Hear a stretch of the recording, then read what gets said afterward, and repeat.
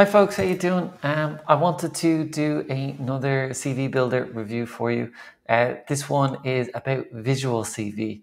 So this is my third one. I've done CV template. I've also done Kick Resume.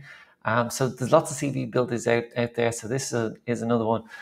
Just looking at the website already, you can see there on the screen, it looks super nice, like very nice graphic design.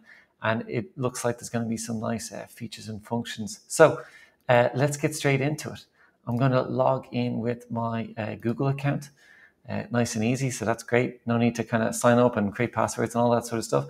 And you can see just off the bat, there's a very nice dashboard. Create a resume, create a website. So if you're trying to market yourself individually, create a journal entry and create a cover letter. So pretty much everything you could need, resume, website, journal and cover letter. Obviously, the resume and the cover letter are going to be most relevant for some people. And then down the bottom, you've got some further guides that will help you write your CV, create cover letters, and get some, I suppose, insights into the job market and so on. And there's a knowledge center if you really want to read more. And there's also a premium version, it seems, so $15 a month. Or $24 a month if you're getting billed monthly. So 15 is for quarterly, and then $24 is for monthly. So a little bit more expensive than the other ones I've reviewed, but let's take a look and see what you get. So I'm going to go ahead and create my first resume. So do I want example content, an existing resume, example content, or to start from scratch? Well, I'm going to assume you don't have an existing resume because that's kind of the most difficult place to start. I'm not going to use example content because I find often with example content, you can end up just deleting the content or, spending extra time reading it to see if it's relevant or not. So if it's not relevant for you, it's almost taking you more time. Whereas if you just start from scratch, well, you get to write in exactly what you want and how you want. But really, it's up to you. So let's see, lots of nice templates already, it seems. I'm going to do what I always do, which is keep it as simple as possible. I actually like this one here, and I like this one here because both of these, the writing goes across the whole screen, and I like to put lots of detail on a CV because I think that demonstrates value and comes across very well. This one just looks a little bit more nicely designed. So yeah, I might go with this one. Oh, guest Kennedy. Well, let's go with my actual name, Ronan Kennedy. Put in my current title, so career coach. I can put in location, phone number, all that sort of stuff. Website, so looks really nicely designed already. Work experience. I would love to add a little profile section up there. Is that possible? Let's see, page layout. Education. Oh, add section. Here we go. Summary. Now that's great. And there my summary is up the top. Okay. Experienced. Oop. Facilitating clients. Blah blah blah. Right. So very easily, just type in. It's very intuitive. Very nice design. Just straight off the bat. Can seem to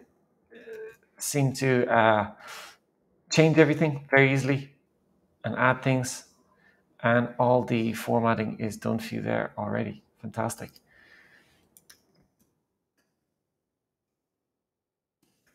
Okay, perfect, easy. So I'm really liking this. It's just super simple. It loads quickly. The design is elegant. The user interface is simple. That's great. Let me see. How do I download this? Download PDF. So for Word, I need to upgrade to Pro. That's fine. And I think Word, as I said in other videos, I think Word is important just in case that's what the organization requires. And sometimes nonprofit or governmental organizations are quite keen on getting Word CVs because they want to be able to edit things or copy things. Also, as far as I know, some algorithms are better at reading Word compared to reading PDF. Nevertheless, if I download the PDF, okay, it's branded if I don't pay, and if I do pay, it's unbranded. Okay, Very good. So I guess it's very nicely done, but it really feels like you have to pay if you want to get. I mean, you really do need an unbranded CV. So it really feels like you have to pay. But to be fair, it's a very nice layout. I think it will save you time. It is very nicely done, and it will be easy to duplicate and create, more CVs, but also create matching cover letters. So let's take a look at that now.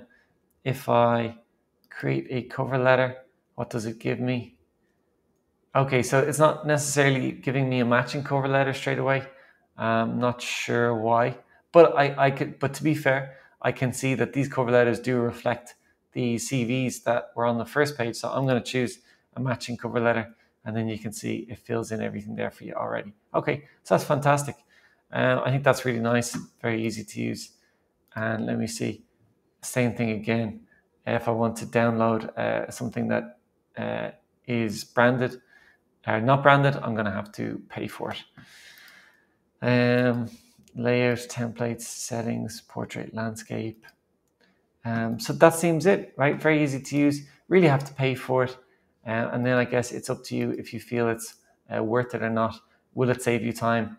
Of course, you could only pay for a month and then do as many CVs as possible. But I guess, generally speaking, it's nice to have more time and to be able to, let's say, apply over a 3-month period, so that you can really make sure that you're doing it in a calm and composed way and not just panicking. So you're trying to get as many done in a shorter period of time as possible. Especially when you're going for higher roles, probably it's going to take a little bit longer because you're picking and choosing. So really, you want to have this type of software for a little bit longer. I think generally speaking, expect to be doing it for about 2 or 3 months.